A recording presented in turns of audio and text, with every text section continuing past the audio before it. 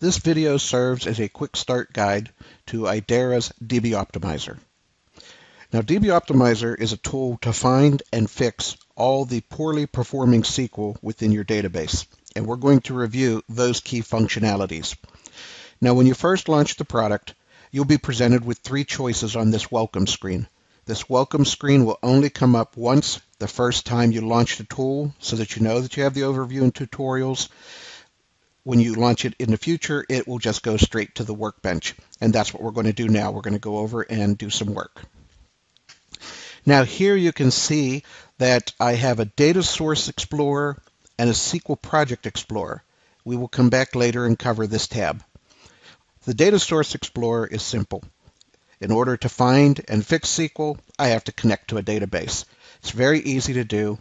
I just connect or right-hand mouse on that data source and say create a new connection, and then I get my choice of DB2, SQL Server, Oracle, or Sybase. I'll do SQL Server here, and I'm going to say that this is a test kind of database.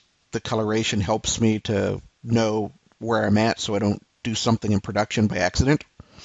I'm going to hit next, and it's going to ask me for some typical information. Localhost, default 1433. I'm just going to have it connect. I have a database called TPCH, and I just use my Windows authentication. It's always a good idea to test your connection before you commit it. It worked. Now I have a local connection, and there's my TPCH database and SQL Server. And notice I can browse and look around, but this is really not where you're going to do the work. So let me disconnect from SQL Server. And now instead I'm going to connect to my Oracle database. I'm doing that because I've already got some examples built that I want to show you. Now, normally when you launch this product and you've got a connection, you need to capture some kind of workload out of environment and see what SQL do I have out there and what SQL is performing poorly. Now what we do is we will create a profiling session. When I choose this button, it launches a window over here on the right hand side, and there will be a time scale along the bottom, and what we will see is what activity is going on in the database. So if there's anything happening in the database, we will see this graph start to fill in and make a chart. I will also see what SQL statements, what events, and what sessions. Now that can take a little while, so I want to go to a screen that I already had. I'm not going to save it. Now I'm going to go over to the SQL Project Explorer, and under my SQL project I can see, there's something called TPCH 4 sessions OAR. This is for when I have recorded a workload. So this is the optimizer capture of a workload, and you'll see when I double click on that, now you see what that graph looks like now that it's been filled in. I ran a TPCH industry standard data warehousing benchmark against this database. I was running 4 users all running the same benchmark concurrently, and this is the activity that I see on my database. And you can see that my direct path read, or the blue portions here, corresponds to almost all the activity. And I've got all the SQL statements that occurred, and also tied to the session ID. So I know not just that the SQL had run, but what session ID it ran within. I also see my events, and I see a list of my sessions out there, including my background processes. Now if I go to the SQL view instead, then I'll just see the SQL, and I will see the same kind of activity with more detail. If I go to the events, again, direct path read, look at that. It tells me exactly what the problem is when I mouse over it. Namely, I'm doing a lot of asynchronous I/O here, or could be. Then I can go look at my sessions and so on. Now, let's say that I picked a particular SQL statement and did a right-hand mouse on it and said tune. In other words, I'm asking the tool, there's a particular SQL statement that I'm trying to make better.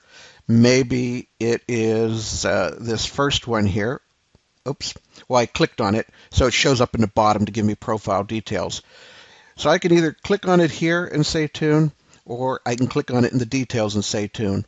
Either way, when I do, what will come up is a new window, and it will have that query in it, and it will have information that you can look at for that query. So let's just go in order with these.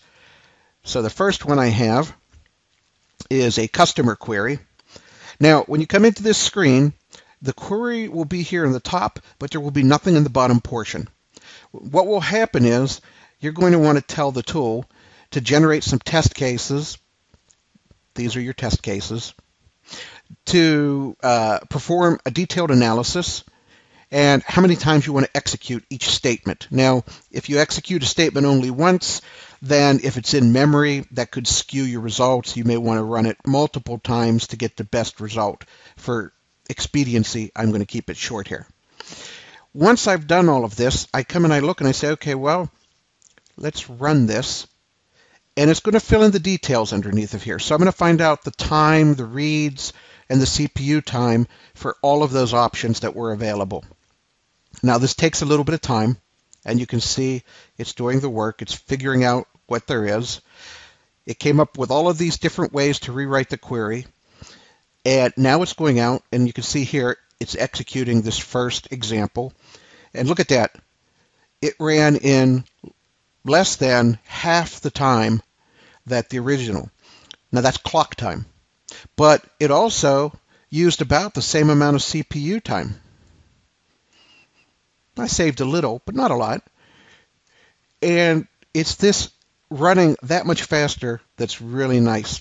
And notice what it says here, pre-compute subquery. I'm going to stop this. I just want to show you the query. So I right-hand mouse on it and I say edit. And if you look at this query, there is a subquery in it that really probably should have been moved out as a with clause leading on the select statement, so that it's only executed once. Now the tool recognized that, and it said, you know what? I can give a hint or an optimizer hint to do a pre-compute on the subquery. That tells the optimizer, pre-compute the subquery once, and then use that for all the iterations of the outer loop. And look at the savings there. Now, this was the overview page, and I stopped it, so I didn't let it fill in all the choices because I had a clear winner, and I was happy with that. If I go to the Analysis tab, what's nice here is, first of all, we have this visual tuning diagram. Now, if I click on a table, you can see it got highlighted over here in the SQL.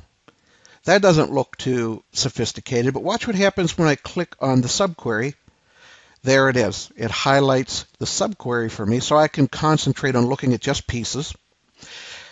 Now, what's interesting is it gives us index analysis. Now, if the indexes are blue, this index could have been used by the optimizer, but it wasn't because the optimizer decided there was something better to use. If it's green, then the optimizer actually used that index. Now, there's two other colors of interest. If it had been gray, that would have meant this is an index that cannot be used by the optimizer. Maybe it's on a column that's not used anywhere within the SQL statement. Likewise, if the column were instead orange, orange would appear up here at the top as the first choice. Orange means, hey, I looked at this query, and if you only had this index or these indexes here that I'm suggesting, everything would run much faster. And then you can right-hand mouse on that index and say, well, fine, make that index and let me see the results. So let's do another query. Here I have a select statement. And if we look at it, this one's a lot easier. It doesn't have any subqueries. It's a multi-table join. So let's do the same thing. Let's tell it to run and find us a winner. Now again, this takes a little bit of time. And it chose these choices, and you can see it's running them. Here's one that looks like it's going to run slightly better. So let's say that using the hash to do the join, It reduced the amount of clock time a little bit, and it still used about the same amount of CPU time. So it made it no worse from CPU consumption. It was a little bit better maybe on the I/O, and it was a little bit better maybe on the elapsed time. But let's go over and look at the analysis. In other words, you could say, well, gee, it didn't find anything for me that's really great. Okay, let's go over to the analysis. Aha!